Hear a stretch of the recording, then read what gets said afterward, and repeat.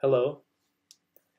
I have been a computer enthusiast for a very long time, so I have been on the lookout for history-defining machines such as this Altair 8800.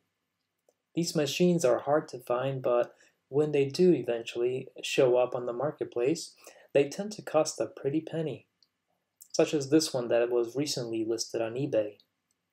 Now, $10,000 for this machine is quite expensive. So I came up with Plan B. Build an Altair 88 from scratch.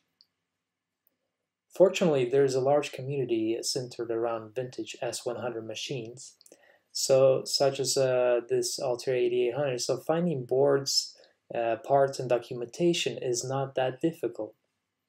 To start off, I needed an Altair 88 case. I could not find an original case because those almost never come up for sale anywhere. But I did find this case here, which I think was created by Mike Douglas. You can find more information about it at altairclone.com. And it's a replica of the original case. It's designed for newer boards and equipment, which in my opinion is easier to work with since there's an abundance of replacement parts, and the clone also has improvements over the original Altair.